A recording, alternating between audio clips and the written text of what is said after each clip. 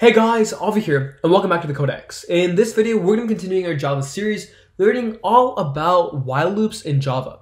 Let's get started. So first thing first, we left off where we had just covered for loops. And again, for loops are a great way to iterate over a series of numbers, or basically to go over a sequence, having your initial condition, your end condition, and then how you increment that condition by. Example would be like I is equal to 0, I less than 10, I plus plus, and then we get the numbers from 0 all the way up to, but not including 10. Now it's time to come to while loops, and the gist of while loops is that you have this condition, and as long as this condition is true, the while loop will run. But as soon as this condition is false, the while loop stops, your while loop is finished, and then it continues on with the rest of the code. So the whole premise of a while loop is there are going to be some scenarios where you want to continue to run some code until something changes. Whether that condition is rainy Boolean, it suddenly starts raining, your while loop stops, or it could be something as simple as a counter. And once your counter is equal to 10, then you want your while loop to stop. In that scenario, let's go ahead and implement how that would look like. First thing first, let's create a variable called I and set this equal to 0. And we're going to go ahead and create a while loop that says, while this value I is less than 10, print out I. So in order to do that, we're going to say while and then the condition. And our condition is going to be while I is less than 10. So in this scenario, guys, we're basically saying that, okay, every single time we run through this loop is I less than 10. 0, yes, 1, yes, 2, yes, etc., etc., etc., until I is 10.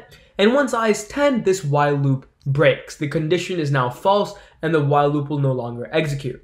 So in this scenario, guys, I'm going to say S out and then print out I.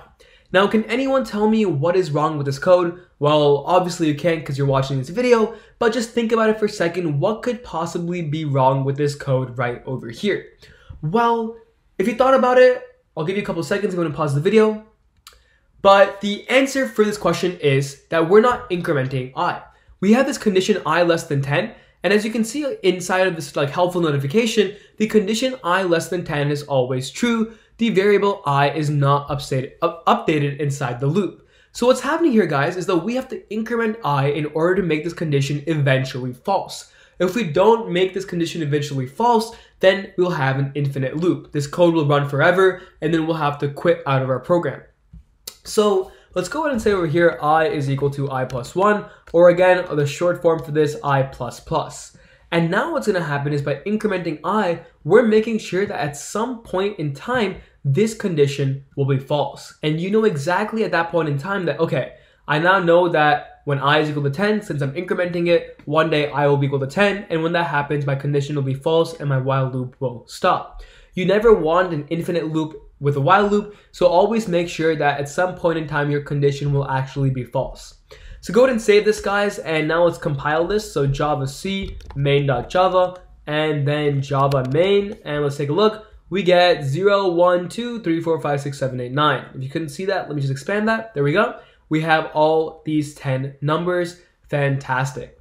So again, that is the very simple use case of while loops in Java. It doesn't really get any more complicated than that. Just always know that there's some condition that you initially want to be true. And then after that, you can go ahead and update that condition, and hopefully at some point in time, that condition becomes false. There's also another type of while loop called the DoWhile loop. And the DoWhile loop basically runs this code inside first and then checks the condition. So I want to go ahead and convert this code into a DoWhile loop, and you can go ahead and follow along. So in my DoWhile loop, I'm going to go ahead and say something like this, system.out.println I, and then I plus plus, and then I'm going to do this code while I is less than 10. So again, it's the exact same concept, except what's changed now is that I'm performing this code first, and then I check the condition.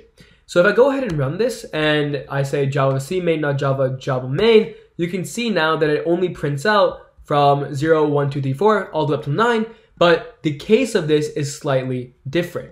Now what I'm doing is I'm incrementing and running this code first, and then I have my while condition last. So there's two ways of doing it. You can either first check your condition or first run your code and then check the condition. Based on your circumstance, either one works. Anyways, fantastic job, guys. This was a very quick introduction into while loops. You can do a lot with them, run different conditions, have different code inside, but this video was a general understanding of how while loops work and how to implement them in Java. Don't forget to like, share, and subscribe, and I will see you in the next video.